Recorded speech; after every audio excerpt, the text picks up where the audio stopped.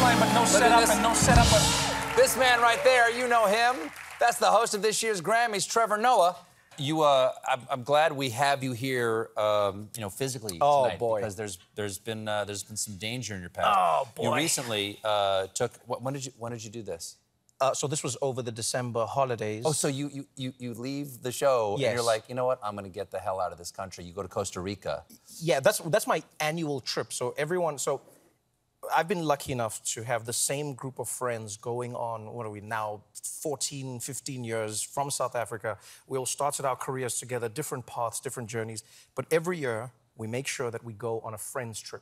Doesn't matter where it is. Sometimes South Africa, sometimes, it can be California. This time was Costa Rica. And we do something that we don't really want to do for the experience. You have to. Like, I force everybody. Don't want to do, or like, that scares me or something? Yeah, like that don't want to do. So people be like, I don't know if we want to do that. And I'm like, that's why we should do it. And so this year, I picked whitewater river rafting. Okay, so this is in Costa Rica. Yes. And this looks like a pretty vigorous river. It's fantastic. Okay, so it's fantastic. Here you are. Yeah. About to go over the falls, and right. that's you right there, right? That is me right that's there. you lying down.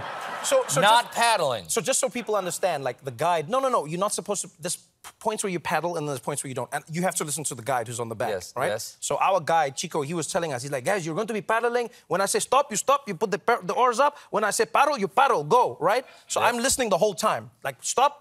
Go, stop, go. Yes. I've got it. That's what I'm doing. Yes. Right? And then he goes, we're coming to a rapid. It's going to be great. I was like, all right, we're ready for it. Rapids are great. Rapids are cool. You go through a few. You're like, this is easy. This is fun. And then it's not. We'll take them through the process right here. Okay. Right. So this is joy. This is joy. This is fun. This is me realizing that, this is what I've always wanted to do. This is fun. Right. Okay. So that's now not me anymore. That's actually my friend Anele, and she has flipped upside down, as you can see. You've got to admit, it's a pretty amazing picture. It is. It's just to have your shoes. Sure. It's a wonderful picture to look at. Yes. But when you're in it, it's cool because you don't know that it's happened yet. You've done river rafting, right? I have, yeah. Have you ever gone out of the boat? No, my mom popped out of the boat. Oh, wow. That was shocking. The photo of me at that point is we're all in the boat together at the top of the rapids, and then halfway over the rapids, just me going, and my mom is gone over here. Yeah, because you don't know, right? That's the crazy thing about it, is you don't know, and then the next thing you know, there's no boat under you, the water's on top of you, the boat's on top of you, and then you're like, oh, I don't think I'm in a boat anymore. But you still have your paddle. And this is well past when you've realized what's happened. Yeah, so that's the face when I realize that I might... No, but to give you full context, I was having a good time until one of my closest friends decided to pull me down into the water to try and lift himself up, which I understand is a common... This is a common thing that happens in water. You look buoyant to me. I've been told that many times. Thank you very much. And you said that river rafting this experience is a metaphor for life. How so? I truly think it is. I think in life, you're on a river. You can't control what the river's going to be like. There's going to be moments where it's beautiful and calm. There's going to be moments where there are rapids that shake you up. You don't know what your life will be like. What you can control is the people you're in the boat with. And so I'm glad I chose those people for my life, for that boat ride, for that journey. It was knowing wonderful. that one of them will try to drown you to get out of the river. He didn't try to drown me. He tried to save himself. And in the process, he pulled me down. He wasn't trying to drown you. It was merely amazing. Didn't care whether you lived. My That's life all. flashed before my eyes. You know what no one tells you when your life flashes before your eyes is that you also remember random things. Well, what everyone thinks it's going to be like, when you were born. I was just like, that's where I left that controller. It's like random things like that come into your head. Yeah, there it is. That's exactly right. So you're back on the road on a comedy tour. I am indeed. Okay, well, how is that? Now, you get to go out there and live the life on the road, which you did for many years. Yeah. Is that fun for you? Do you enjoy that? I love it. I love it. I miss meeting people in person. I miss meeting people where they are. The thing I loved about The Daily Show was I was in a world where I was consuming the news constantly. The one thing that I didn't enjoy about it was that the news was often defined by a place. Oftentimes it would be the coast or where like the news organizations are.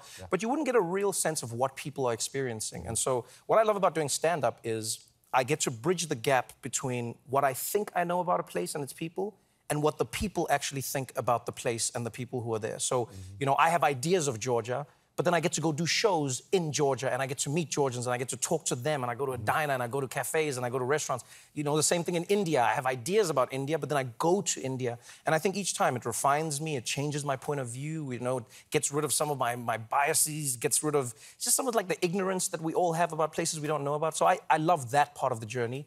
And then on Monday, I don't have to worry about, is it George Santos? Is that his name? Sometimes. That is sometimes his name.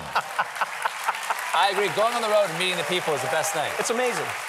It really, really is amazing. Before we go, we got to go here. We got one last question for you. We talked about this a couple years ago when you were on here because you play Shuri's AI bot Griot in the Black Panther universe. I do indeed. And I had forgotten this, and I had some of the cast on, and I wanted to go watch it recently, and I went, why is that voice so familiar? Because I'm listening to the AI bat, and I went, that's Trevor. Yeah. That's Trevor. Everyone's like, it is? I looked it up. It's like, oh, yeah, I forgot he is. But I have a bone to pick with you. Okay, go. Okoye is, like, being attacked. Shuri is on the ropes. This is true. And you're saying, I'm working on it. Yeah. Like, or some urgency from Griot, please. It sounds like you don't care what's happening to these people. You see, I hear what you're saying, Stephen, and I think...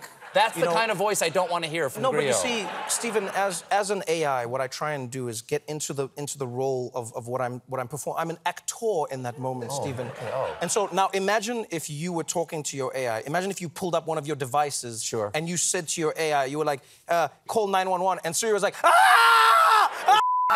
No, wait, stop. Cancel. You literally... I had to cancel it. Siri was calling 911. And then it heard me screaming, now someone's on the way. Exactly. Now someone's on the way here right now. You can see Trevor hosting the Grammys on February 5th on CBS. It's Trevor Noah, everybody. You remember him. We'll be right back with the star of Everything Everywhere All at Once, Stephanie Hsu. Stick around.